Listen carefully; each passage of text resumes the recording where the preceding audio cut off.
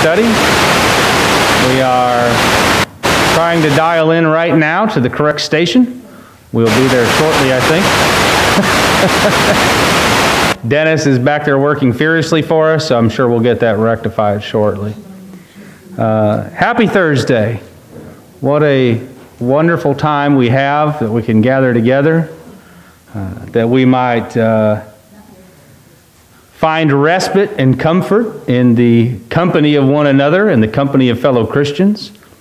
It is sometimes nice to get away from the happenings of the day to day and to be able to slow down here to talk about the things which are truly important.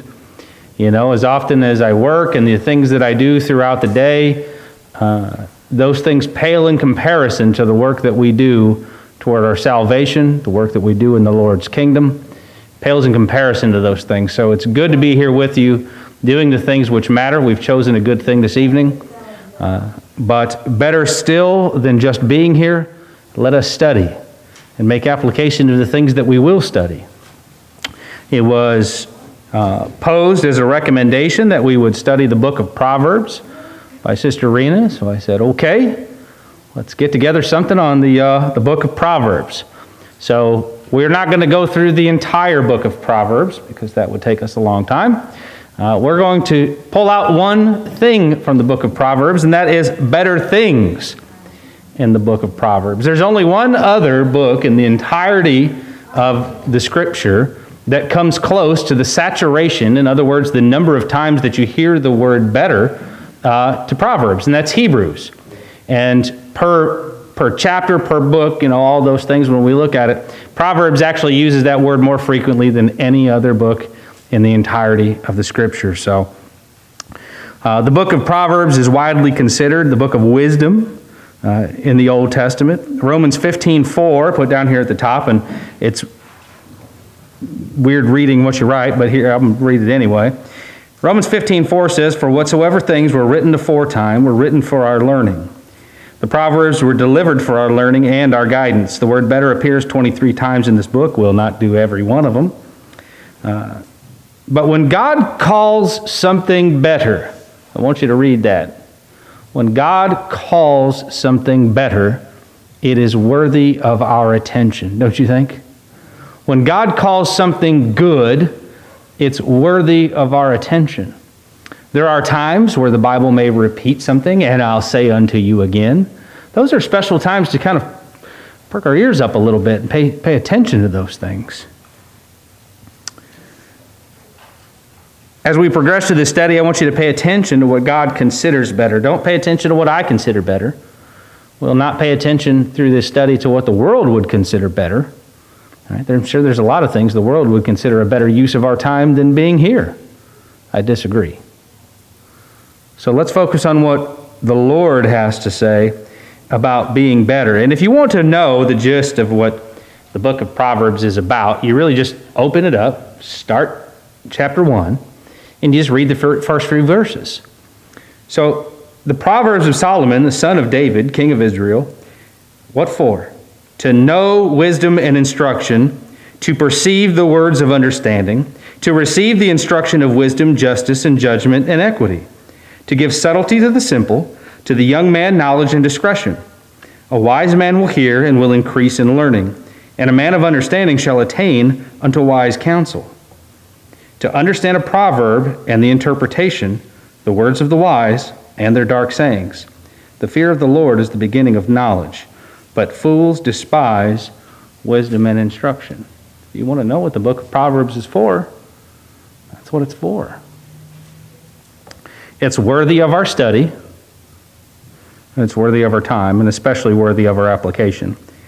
So the book of Proverbs was written for us to gain in knowledge. It's full of practical applications for almost any situation. If you have anything going on in your life, there is likely somewhere you can find something on it in the book of Proverbs, if you're looking for advice. And by design, it is given by God that we would grow in understanding of better things. That's the purpose. So we get into the discussion. Some better things in the book of Proverbs, is better in the book of Proverbs, are wisdom and understanding. I always ask people to define wisdom. What'd you get for wisdom? Good judgment is part of wisdom. Yeah, I was going to say, a lot of what I had written down was pretty much what we had just read out of the first 6 verses. That sometimes we want to jump to verse 7. The fear of the Lord is the beginning of knowledge, and there's its counterpart later on in the book. The fear of the Lord is the beginning of wisdom. Mm-hmm. And so sometimes we just want to kind of throw in, it's the fear of the Lord, right? And that's it. Mm-hmm. Solomon gets more specific there at the beginning of the book. It includes righteousness, which is pretty broad. It includes justice. It includes equity. It includes guidance. It includes, we got a lot of synonyms for wisdom as well. Prudence, knowledge, discretion. But that kind of gives us an outline of what wisdom looks like. It has to include those things. And so if our system of wisdom doesn't include questions about righteousness, morality, right standing before God, it's not wisdom. If it doesn't include matters of justice, how people are to be treated, along with equity, fair treatment, then it's not wisdom. Yeah, they're not exercising wisdom in those circumstances. Yeah. So I asked that question because sometimes people confuse wisdom for intelligence, right? They think that wisdom and being smart are the same things. And that's not true, right? Smart is just maybe, for instance, you just have a lot of knowledge. You can regurgitate a lot of information, those things. You just know things. Wisdom is something totally different according to the Scriptures, right? It's having experience. It's knowledge. It's good judgment, right? Understanding the precepts of the Lord. Making application of those things. You have to be wise enough to make application of the things that you know. Otherwise, you don't have wisdom. You just have intelligence, right? I can quote all these things, but I don't make practice of it. I don't understand it. It's not a part of my life. Then I am not wise, right? We got 1 and then 2. Well, we always used to say that you have to have knowledge. And you have to have wisdom with the knowledge because you have to know how to use the knowledge that you have. Mm-hmm. And the understanding comes from the experience you have by using wisdom with the knowledge. Yeah. And all 3 of those go together as one.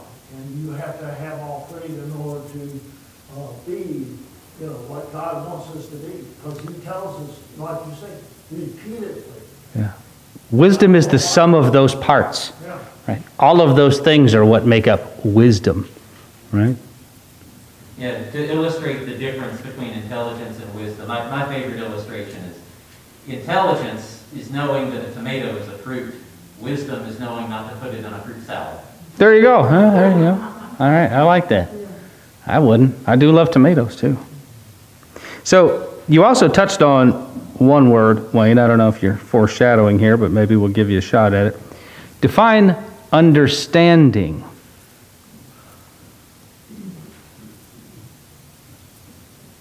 To know wisdom and instruction, to perceive words of understanding. Is wisdom the same thing as understanding? It says the fear of the Lord is the beginning of understanding. Yeah, the beginning of knowledge, the beginning of understanding. Right? But what does that mean? So boil it down for me, right? So we're telling me kind of what it is. Tell me what break it down a little bit more. Let's get to the root of it. What does understanding mean? Go ahead. It's more in depth. And I'm not defining it here, but there's a difference. You can have,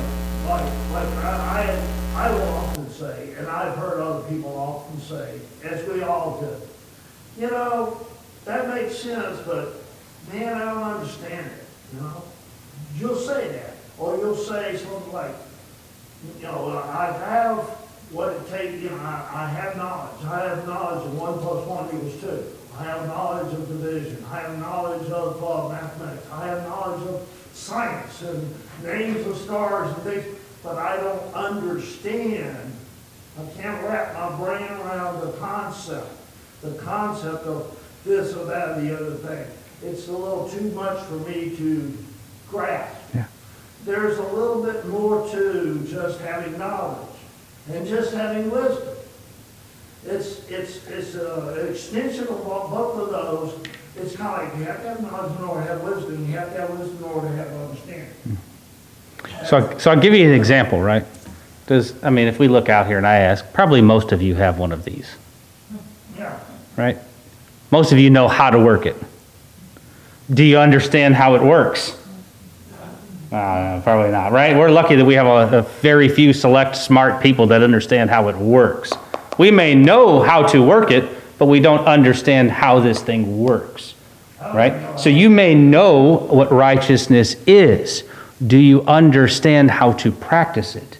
Do you understand what righteousness looks like when exercised? That's understanding. So it doesn't do us any good to just know the things. We have to be able to exercise them, to understand how to produce those things, to know how they work. Right? That's how we understand really what wisdom is. So the scripture tells us in Proverbs 3:13 and 14, happy is the man that findeth wisdom, and the man that getteth understanding. You see how the scriptures separate those two things. For the merchandise of it is better than the merchandise of silver, and the gain thereof than fine gold. At that time, silver and fine gold would have been, nowadays if you want silver, I could order you 1,000 pounds of silver right now. I may just get on my little iPad and type in my account number and it'll be at my door tomorrow morning. I could do the same thing with gold, except I couldn't probably afford to buy it. But at this time, these were scarce commodities. Near impossible to get a hold. Only a very select few would have had them, right? Especially not in any sort of abundance, right? Maybe you might find somebody had maybe a little bit, right? But not a great amount of it. But when you see the contrast, I want you to look at how God is contrasting these two things. What he thinks is better, wisdom and understanding, versus what maybe the world might find as better, things. Material things, things that look shiny, things that otherwise seem valuable, right? If I went to somebody and I said, hey, listen, I could give you this giant brick of gold or I could teach you a little nugget of wisdom, which one do you think they're going to pick? It's not going to take me too long to get rid of my gold, is it? Right? But what God says is better is the knowledge and the understanding. Because knowledge and understanding can lead me to him. It can lead me to salvation. It can lead me to teaching someone else about those things, right? It can lead me to raising up my household well. I can do a lot of things with knowledge and wisdom. But is fine silver or fine gold or any of those things going to get me into heaven? Are any of those things going to get anybody I know into heaven? You see, God's not taking bribes. Those things don't have it. See, do you see where Proverbs is drawing this contrast? It's not comparing wisdom and understanding to fine gold and silver because they are not comparable. It's comparing how God sees things versus how the world sees things. So do you see how Proverbs is already starting off on a kind of a different way to read those things? We really have to dive in deep to get a good understanding of that. The wisdom that knows about God and salvation is to be compared to nothing that is earthly, because there is no comparison of value. For wisdom is better than rubies, and all of the things that may be desired. Have you ever desired some things? If you really sat down and thought about it, you could probably desire some pretty fine things. I heard that fellow, what's his name, Jeff Bezos? Heard about him? He just spent $300 million on a yacht. Can you imagine spending $300 million on a boat? If you thought about it, and you've got to do what? Yeah. If you've got it, you can dream up some pretty big things, can't you? Now, if I said I could give you anything you desire, by today's standards, was the first thing that popped in your mind be rubies? Let's say even if you were worldly, it probably wouldn't make your top 10, you know? But the scriptures tell us that wisdom is better than those things. And yet, even further than that, better than all things that can be desired. Not most, not some, all. And are not to be compared to it. So you hear what I said earlier when I was saying in the previous passage, when we're talking about knowledge and wisdom and understanding and those things? Silver and gold, there isn't a comparison. God is just using those things because it's things that we understand. It's things that the world would understand as valuable. Doesn't mean that there's actually a comparison to be made there, because the value of those things is not comparable. It'd be like a Bugatti Veyron to like a Pinto. You know what I mean? It's not the same thing. They both got four wheels and we're not talking about the same beast here. How much better is it to get wisdom than gold? I'll ask you before we finish. What do you think? How much better is it to get wisdom than gold? Yeah. But even just to put it on even if we were to reduce it to just a purely worldly, materialistic thing, a lot of the book of Proverbs does talk about material day-to-day life and material blessings. But even just in those terms, really look at what Solomon says in chapter 3, verse 16. Long life is in her right hand, in her left hand are riches and honor. Right? Her being wisdom. Mm-hmm. Right? It's a classic, give a man a fish versus teach him how to fish sort of thing. The wisdom wins out, even if gold is something that's valuable to you. Because gold's not going to get you more gold, wisdom will. Mm-hmm. So, but obviously beyond that, we're also concerned with being satisfying before God, and material things are not going to accomplish that whatsoever. Wisdom will. Yeah. Wisdom in the exercise therein. So I do this, if I'd have done this study and maybe our demographic inside here was maybe a little bit different.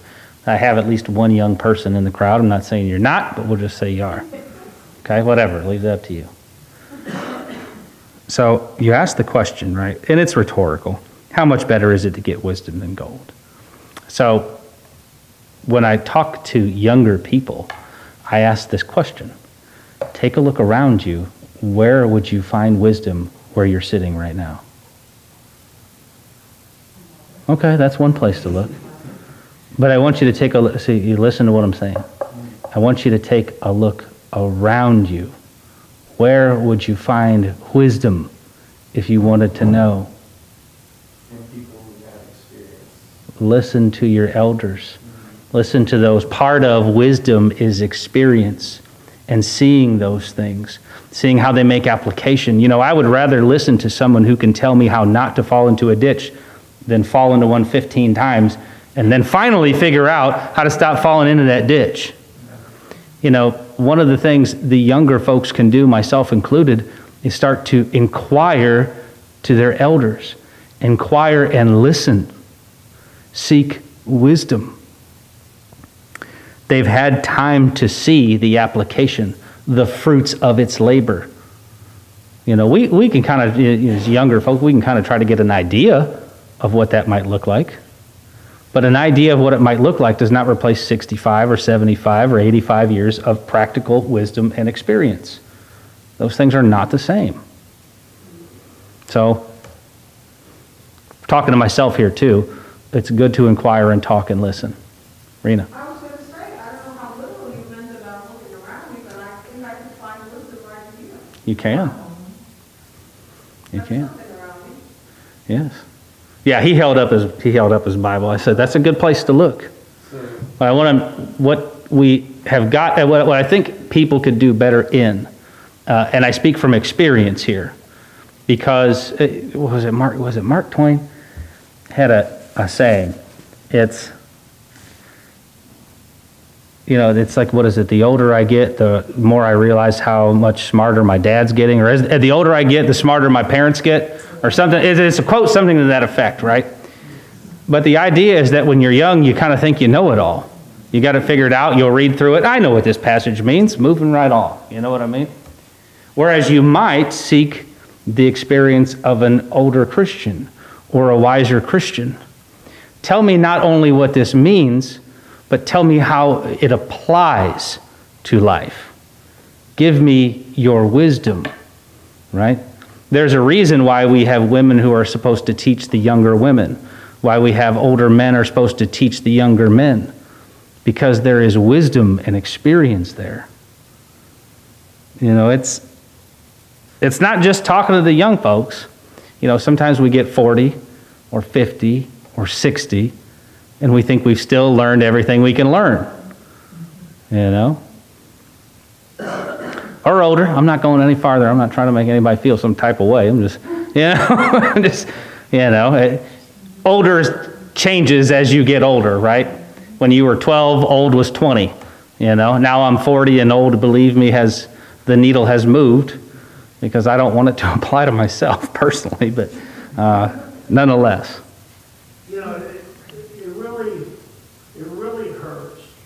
What really hurts is you've been down that road, you know what's there, and you try to warn somebody not to go there, and they don't want to listen.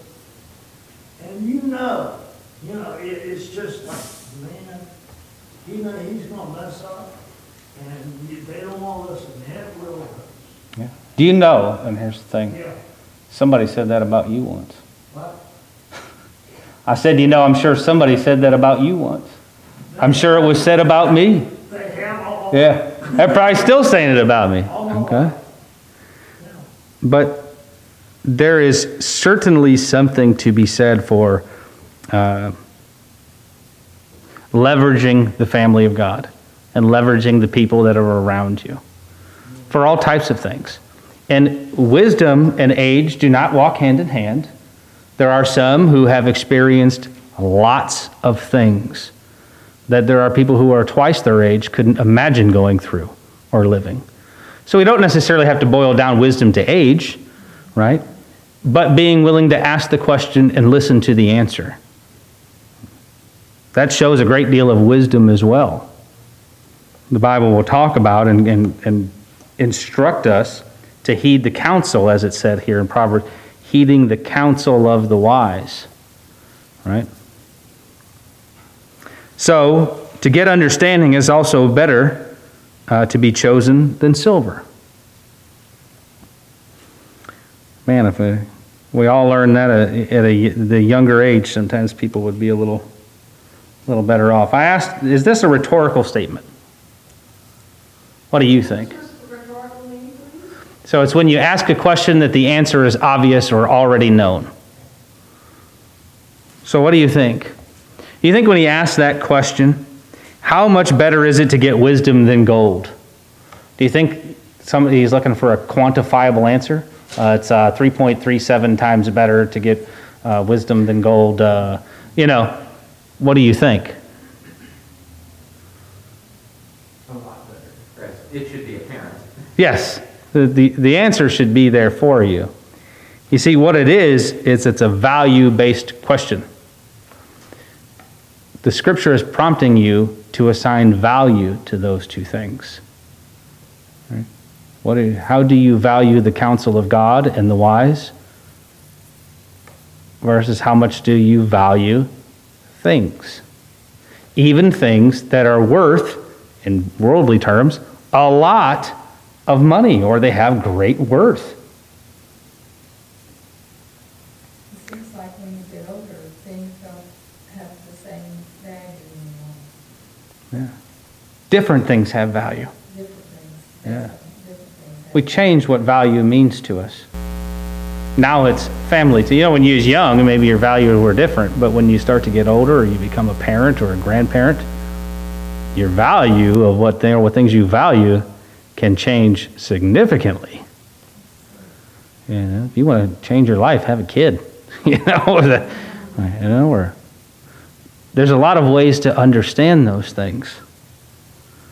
But what the Scripture is trying to prompt us to do is to see and come to the realization that the wise understand the value of wisdom and its worth. That's what it's prompting us to do. See, it's already setting the stage for us. I want you to understand the value of wisdom and be wise enough to know it. So I said, why would wisdom and understanding be important to you? I'm glad we talk about it, and that's great. I love talking about the things. Okay, so best famous words. Okay, so what? It's always a good question to ask yourself. You know, you're asking yourself at the end of a sermon, okay, so what? One of two things happened. Either you didn't listen or they didn't spell it out. Okay, so what? Now what? What do you think? This question is not rhetorical.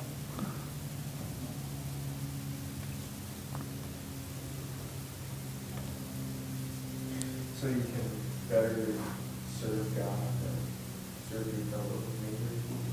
Yeah? Do you think you have to have wisdom, understanding, and knowledge of righteousness to be able to serve your neighbor and your fellow brethren in the manner that God has prescribed? Right? Not by worldly standards, but by spiritual standards.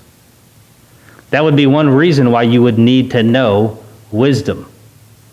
How could you do a thing that you are not aware of, right? You don't understand it. You know, how can you win a race you didn't get into? Huh. The answer that I had down for that, why is wisdom and understanding important to you? Because wisdom is an expression of the character of God. And part of the reason why we're here is to imitate God, and have some of his character about us. Like Proverbs 3:19, the Lord by wisdom founded the earth, by understanding he established the heavens. Or chapter 8, verse 22. Get to it here.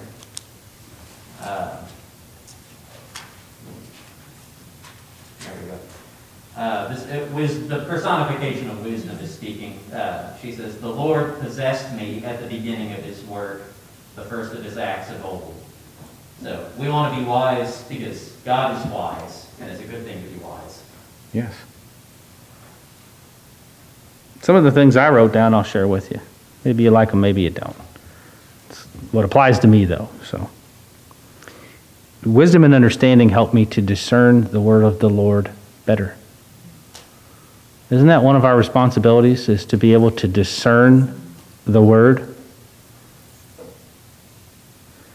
You know, you could spend the entire what this means or what that means or carrying on about this, that, or the other. But the Bible warns us about those things, right? It says, don't get caught up in silly conversations, right? You should be talking about things that matter, things with substance. So when I have wisdom and understanding, I can better discern the Word of God. I can better teach others. You know, that's one of my responsibilities as a Christian, is to be a teacher. If I don't have wisdom, if I don't know what it is, and I don't have understanding, I don't know how it works, how in the world am I going to teach someone? Wouldn't be a very fruitful lesson, I can tell you that. One of the things wisdom and understanding helps me with is empathy. I learn to relate with people. I learn to understand how they feel and be patient in those things when I deal with them. You know, part of that is wisdom. Safety. It keeps me and my family safe. Not always from all physical harm. It can, right? Yeah, you can use the expression how dads teach different than moms. It's like mom will tell you 1,000 times the stove is hot, dad will let you touch it once. Right? You know, part of me being able to keep my family safe is to use the things that I have learned, my experiences and wisdom and understanding, to prevent them from making the same mistakes that I made. To prevent them from having things befall them. To understand that when they've missed one service and then 2 services, I've seen this before. This 2 will turn into 4, and then I'll never see them again. Right? I can use that Use my wisdom and understanding to do those things for the safety of myself and for the safety of others. You see the value of wisdom and understanding? You could have wrote anything in there, right? Not so many things that gold does it? Just kind of sits there until somebody else wants it. Doesn't really have any value unless somebody wants to buy it, does it? Otherwise, you just got a hunk of metal. You've got nothing. But wisdom, that's different. Just like the Scriptures, it's living, it's organic, it does things, it acts. So better in the book of Proverbs is wisdom and understanding. How far do we go tonight? We go to the quarter till or? Yeah, quarter till. Okay, we got enough time to get into some of the things here for better. We have any other comments or questions before we move on? So we were talking about money, and what you were saying is like James 5, where it's like, come now, be rich, weep and howl for the miseries that are coming upon you. Your riches have rotted, and your garments are moth-eaten. Your gold and silver have corroded, and their corrosion will be evidence against you, and will eat your flesh like fire, because they've laid up treasures in the last days. Mm-hmm. It's like those treasures, rather than seeking God. And in fact, I think that was like what was happening was like these Christians were like, well, we're going to go and we have business plans. And James was like, well, you better say, if the Lord wills. Yeah. Because it'd be better for you to, be with your fellow Christian, help your fellow Christian, and gain wisdom, rather than going out on a business venture and, making a profit. Yeah, I'd rather go into heaven poor and starving than go into hell fat and full. I can tell you that. We do well to recognize our priorities and where we should be focused and the value of the things that really have value. Right? And I'm not saying you don't need money. I'm not saying you don't need food. People understand these things. That's kind of part of exercising wisdom here, right? Is to be able to discern the things that we understand that these things, they do have some value. But when compared to the things that really have value, they have no value, right? I will have the faith that if I am willing to do the things that the Lord asks me to do, He will provide those other things for me. And if He chooses to provide me less, then I will be abased. If He provides me with more, I will be overfilled. But I am at His mercy as far as those things go. But what I will refuse to not gain in is my knowledge and wisdom and understanding of His Word. That's what James is warning those people about. You got to know what's important. You have to know what really has value. And it's not cars or houses or even having a really good time. Have fun. Do those things. But not at the expense of your spiritual salvation. Did you have a comment, Caleb? I was going to say, we want to tie what you were saying even further, what we've already been talking about. Read the next couple of verses after what you've just read about withholding the wages. If you've got it open, go and read it out loud. Verse 4, so it's like, behold, the wages of the laborers who mowed your fields, which you kept back by fraud, are crying out against you. And the cries of the harvesters have reached the ears of the Lord of hosts. You have lived on the earth in luxury and self-indulgence. You have fattened your hearts in the day of slaughter. You have condemned and murdered the righteous person. He does not resist you. That's in chapter 5, by the way, in case anybody was wondering the reference. James 5.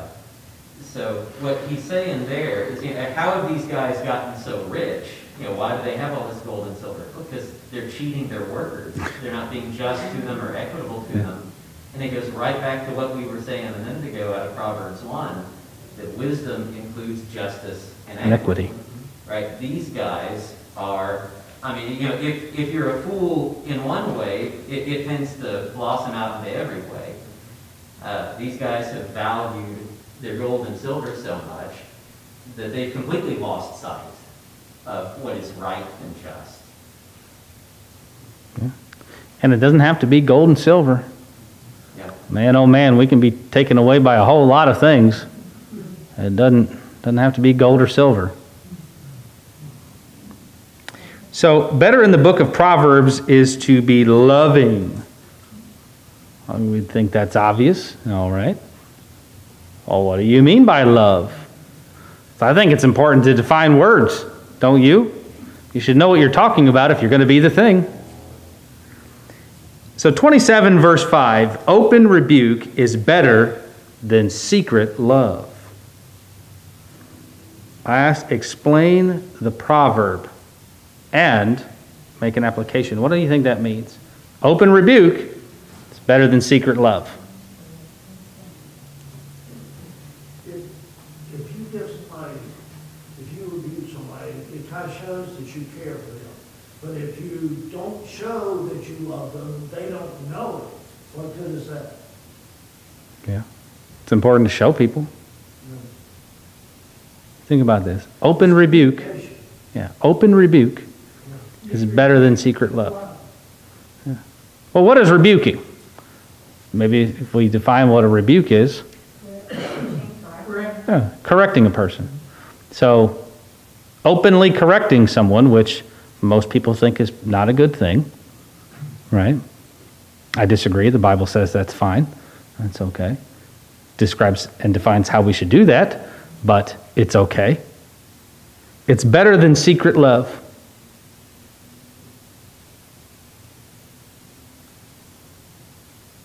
Correction is more loving, better than trying to save a person's feelings.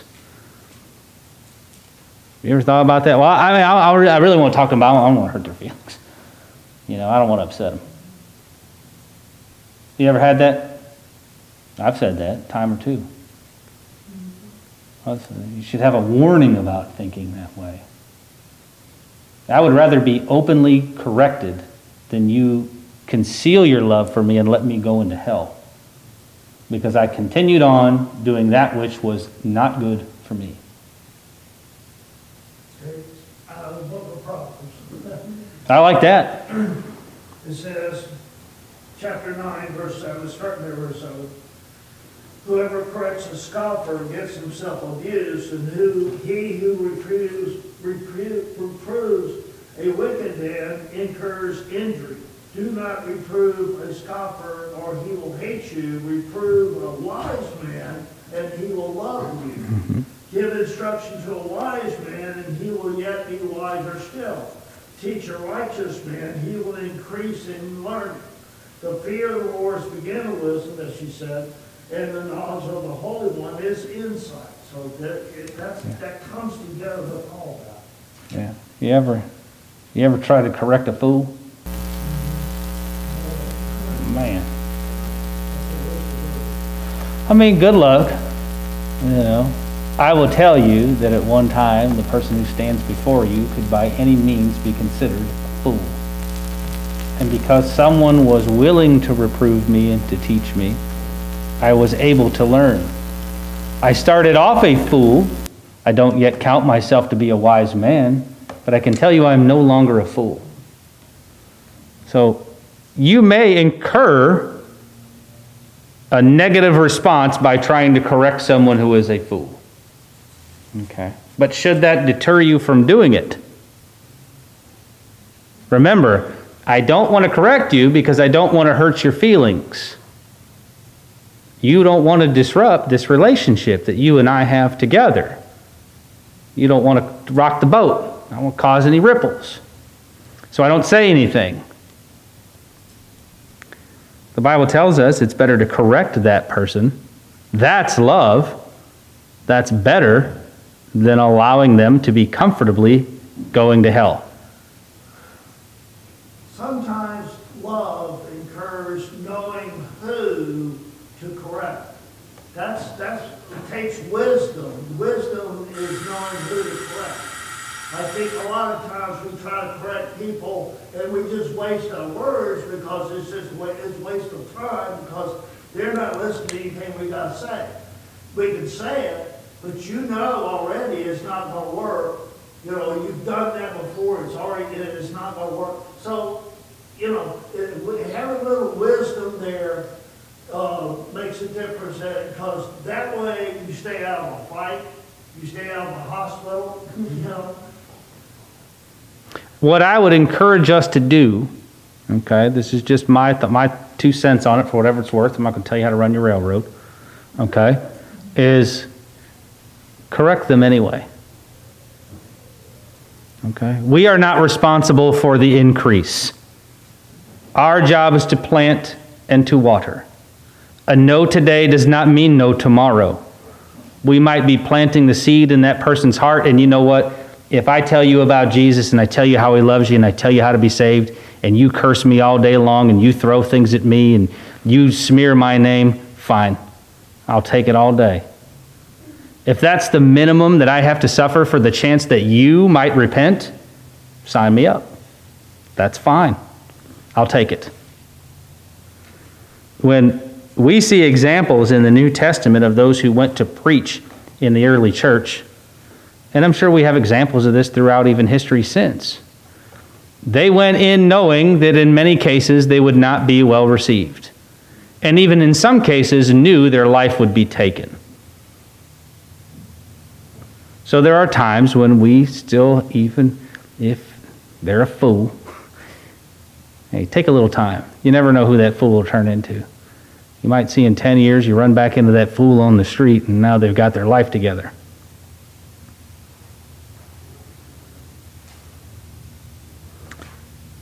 So read Proverbs 3:12 and make a connection to this. We've got enough time just to do that. For whom the Lord loveth, he correcteth, even as a father the son in whom he delights.